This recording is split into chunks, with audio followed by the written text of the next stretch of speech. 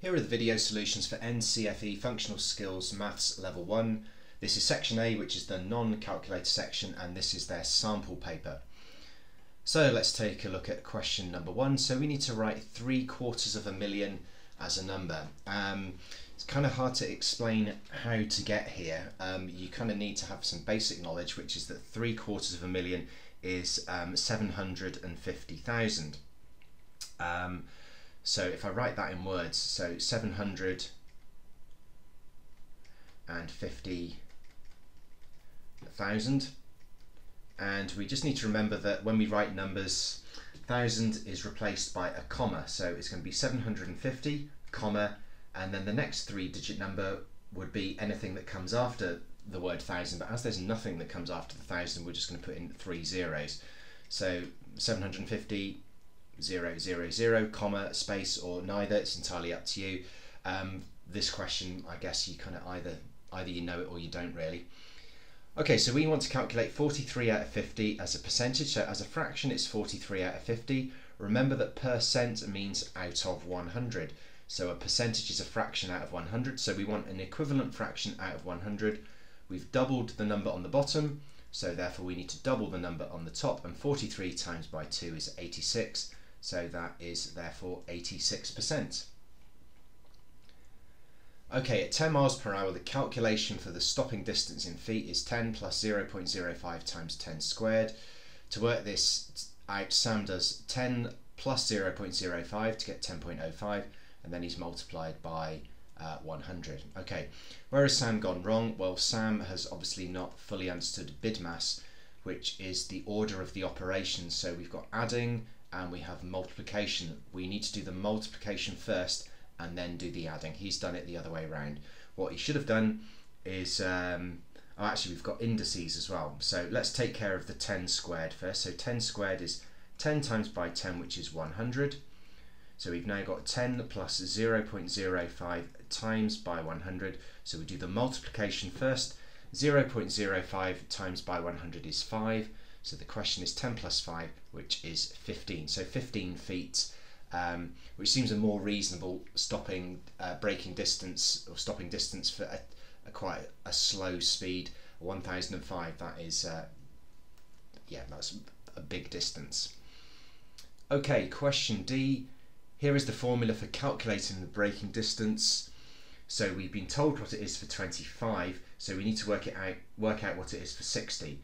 So it's going to be 0.05 multiplied by 60 squared. So we'll do the 60 squared first. 60 times by 60 is what? Well, 6 times 6 is 36. So let's just put those two zeros in. So 3,600. So 0.05 times by 3,600. If you recognise that 0.05 is 5%, then you could work out 10% and then half it, or just do 3,600 times by 5. Ignore the fact that it's a decimal. That's normally how I teach people how to handle decimals. 5 zeros are 0, 5 zeros are 0, 5 sixes are 30, 0 carry 3, 3 fives are 15, 16, 17, 18. So 5 times 3,600 is 18000, so 0.05 times 3600 is going to be these numbers, but with a decimal point somewhere. Now, how many numbers are there in the question that come after a decimal point? Well, there are 2. So therefore, we need to make sure that our answer has 2 numbers coming after a decimal point. So I'll stick it there. So that is 180 feet. That's not the answer. We want the difference between 180 feet and 31.25. So what is 180? Take away 31.25. Well, I'm going to have a few issues here unless you put in a decimal point and 2 zeros. Put a decimal point in line in our answer box. So we're going to have to do a lot of borrowing here. 0 minus 5 can't be done. This column is empty. This column is empty. So this column will have to be raided. 8 goes to a 7. This 0 becomes a 10, which will then turn into a 9 to make this one a 10. And then this one becomes a 9 to make this one a 10. 10 minus 5 is 5, 9 minus 2 is 7, 9 minus 1 is 8, 7 minus 3 is 4, 1 minus nothing is 1. So the answer is 148.75 feet. Okay, so we just need to, for this one, we don't really need to read any of this, although this probably does relate to this. In fact, it relates to the option 2 here. So 15% of £710. So it all comes from working out what 10% is, and 10% of £710 is £71. Just chop off the 0. It's 1/10. 10% is a tenth. Now 15% is a 10% plus a 5%. So if 10% is 71, then 5% is going to be half of 71. And if you can't do 71 divided by 2, we'll need to do a bus stop method. 7 divided by 2 is 3 with a remainder of 1. 11 divided by 2 is 5 with a remainder of 1. Put in a decimal point and a 0 so that that remainder 1 can be parked onto that 0 to make a 10. 10 divided by 2 is 5. So £35.50. So therefore 15%, as I said, 15% is 10% plus 5%. So it's going to be £71 plus £35.50. So let's just add these together. We've got 50 at the end. 1 plus 5 is 6. 7 plus 3 is 10. So £106.50. Okay, so option 2, how much do we save? Right, let's have a look at option 1 first of all. So option 1, what is option 1? So Sam is 17 and he's 30 hours, so it's going to be 30 times by 21.65. 30 multiplied by £21.65, and on top of that plus the £62 for the driving test because it was not included.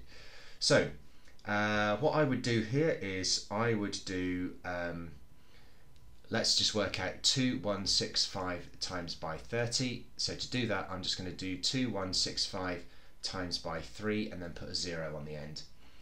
5 3s are 15, 5 carry 1, 6 3s are 18 plus 1 is 19, carry 1, 1 3 is 3 plus 1 is 4, 2 3s are 6. So if 2165 times 3 is this, then 2165 times 30 is 64950. But we wanted 21.65. So if 30 times by 2165 is 64950, then 30 times by 21.65, how many numbers?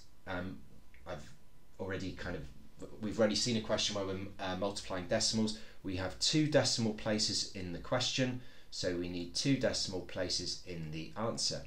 So it will cost £649.50, and I also need to add on the £62 for the test as well. So that will obviously 0.50. 9 plus 2 is 11, carry 1. 10 plus 1 is 11, carry 1. 711.50. Okay, so option 1 is £711.50. So let's take a look at option 2. It's just £710 with a 15% discount, which is £106.50. So option 2 is going to be the cost of the course, which was, as I said, was £710. Take away the discount, which was £106.50. Okay, so I'm going to turn this into a 0.00. Put a decimal point in the answer column. 0 minus 0 is 0. Again, we're going to have to do some borrowing here. 1 will become a 0, so this 0 becomes 10, but I need to make that a 9 so that I can make this one a 10. 10 take away 5 is 5. 9 minus 6 is 3. 0 minus 0 is 0. 7 minus 1 is 6. Okay, so option 2 is cheaper. It's £603.50, and the question was how much will he save, so that's going to be the difference between these two amounts. I'll just do this down here where it's a bit, so that it's a bit neater. £711.50, take away £603.50, decimal point in line, 50 minus 50, that's 0. 1 minus 3 can't be done, so 1 becomes a 0, this 1 becomes an 11. 11 minus 3 is 8, 0 minus 0 is 0, 7 minus 6 is 1. So that is a saving of £108. Yeah, a lot of calculations in that last one, but we got there in the end, and that is the end of section A.